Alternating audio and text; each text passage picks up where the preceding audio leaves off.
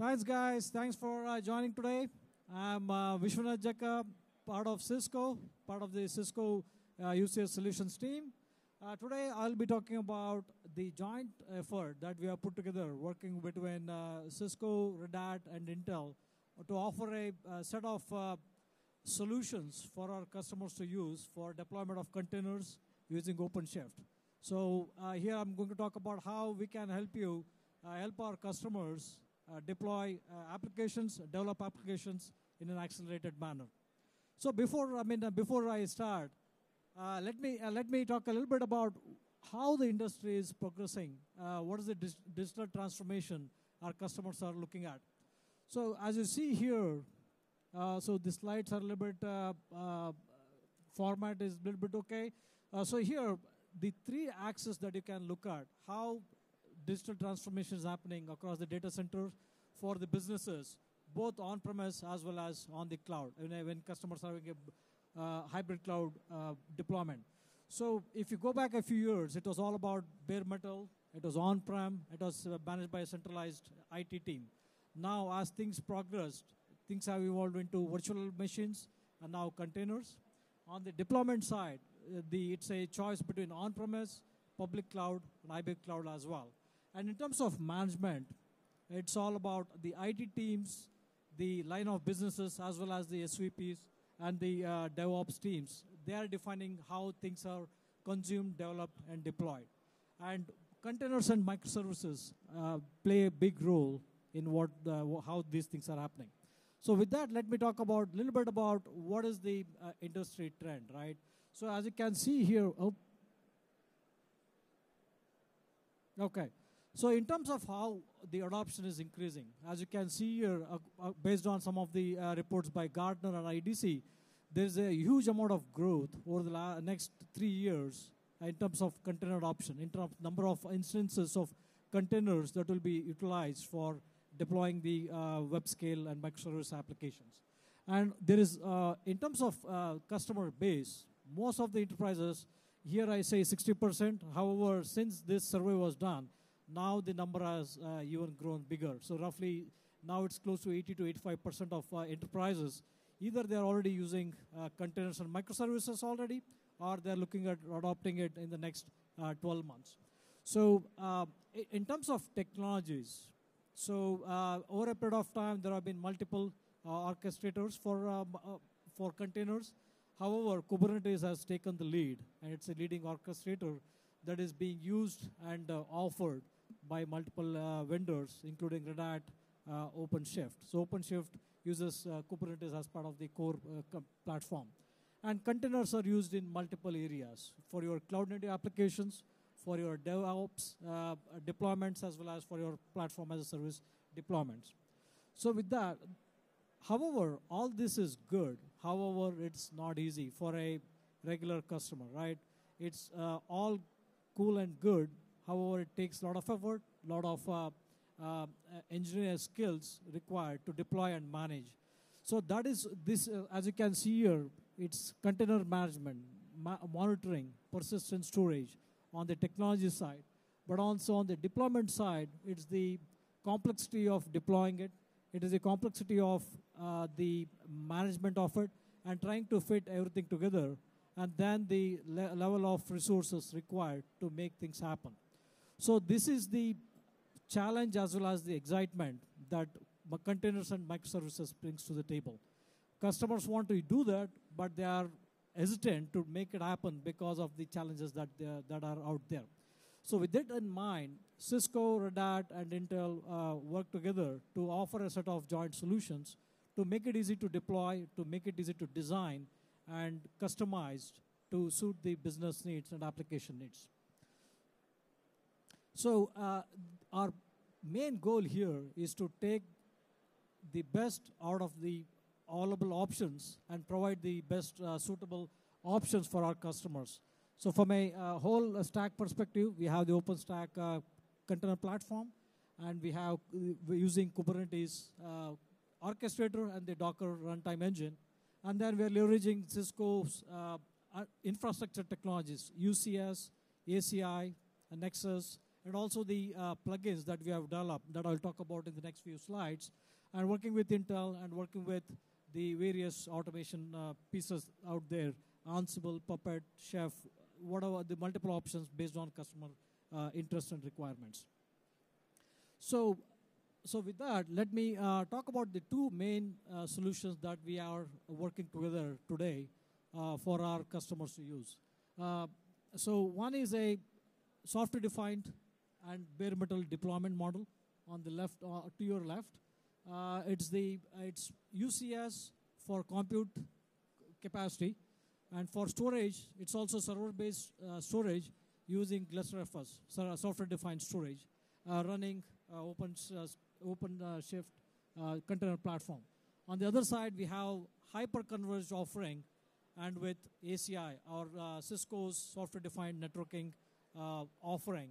So ACI, Cisco HX, which is our hyper-converged stack, and running virtual machines. So it's a OpenShift VMware with that's the hypervisor running on HX, then HX storage on the persistent storage side. So let me go into a few pieces that make up the solution, right? Let me talk about, most of you should know, probably know OpenShift. So I will skip the OpenShift piece, but I'll talk about the UCS piece that many of you may not be familiar. So some of the things that matter in a OpenShift container microservices deployment is the elastic capabilities that you need across the stack.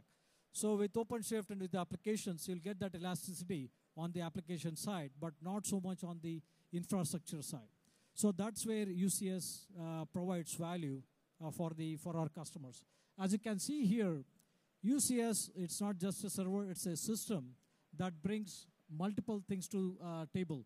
It's endpoint aware, it's a 100% programmable infrastructure that fits right into the DevOps model where customers or the application developers need the control of the end-to-end architecture. Then we have, it's a fabric-centric architecture that brings compute, network, storage access, everything together under single management plane. And provides intent-based capabilities based on the technologies we have that we call as service profiles. So using these various capabilities, you can build the infrastructure that works best in a container microservices environment. So let me talk about a little bit about the individual pieces here for a bit.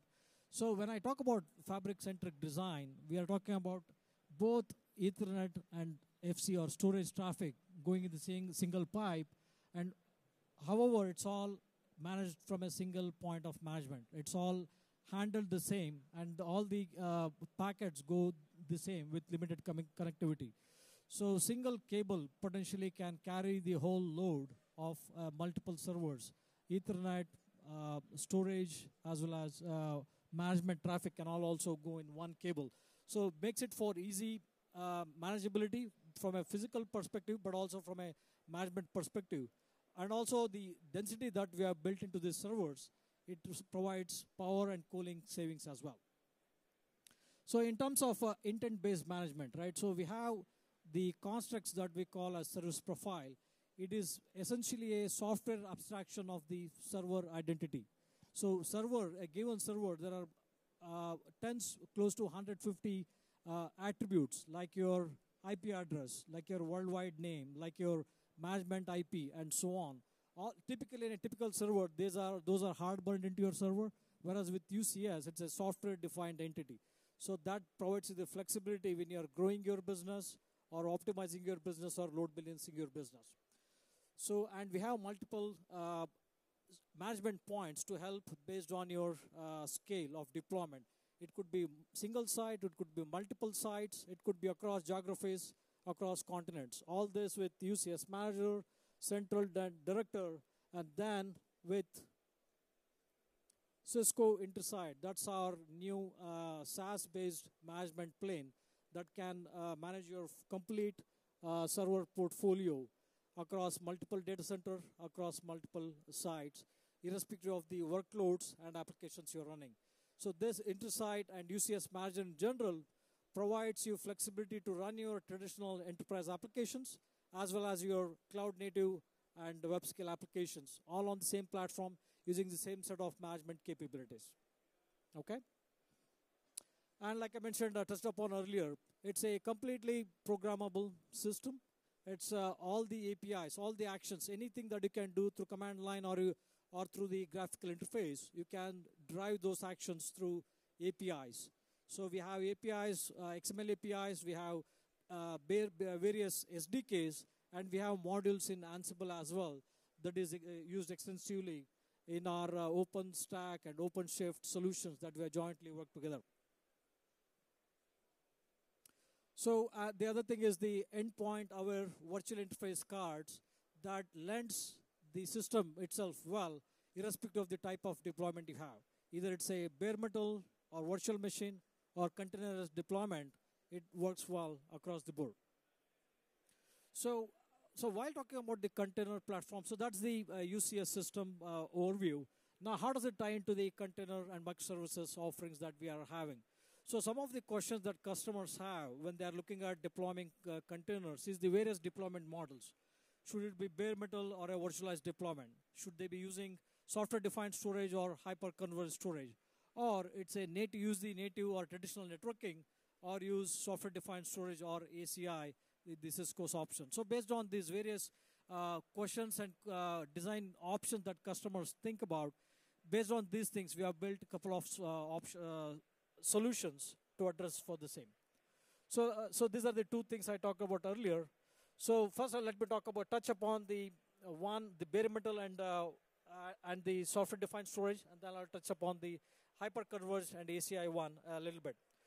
So the reasons why UCS lends itself well, right? Like as you can see here, I'm not going to go through the whole slide here.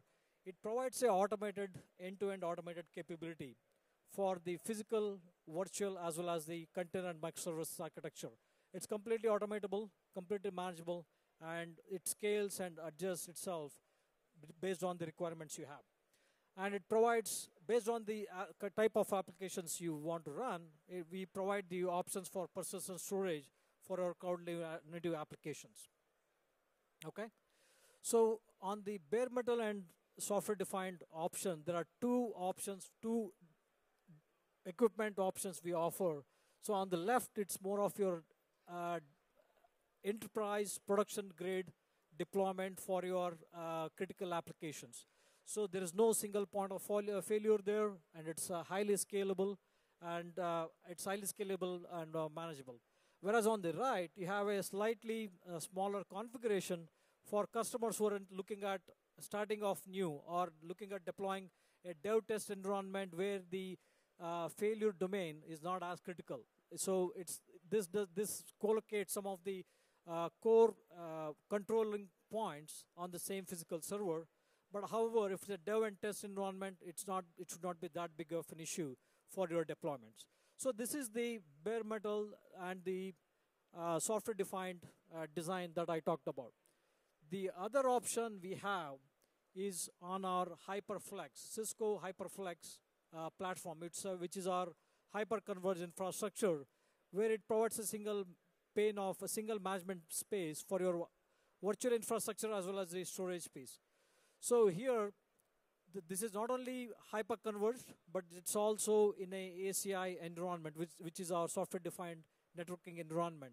So this provides the other options for our customers who are already on the journey of ACI or software-defined networking and also interested in hyper-converged infrastructure. So this once again starts with as you see there, 3 to 4 nodes. It can go up to 64 nodes and beyond, depending on your scale. And the beauty of this is you don't have to have everything together on day one. You can start with the bare minimum set of nodes, and you can grow as you go. So you don't have to change the design. You just have to bring in the new set of nodes, add it to the cluster, and you're off you go. So your designs can be good as your business scales and grows. So for my next steps, when we are right here, Cisco, stop by the booth. We have some demonstration, and a deeper dive on both the solutions that I talked about. And furthermore, there are some giveaways that we'll hand out now as well. Any questions? Please ask me. Also, we have a detailed breakout session tomorrow that goes into a little bit more details into UCS, ACI, and the joint solutions that we have, and a few sites here for you to get additional information. With that, thank you. Any questions? Happy to answer you guys. Thank you.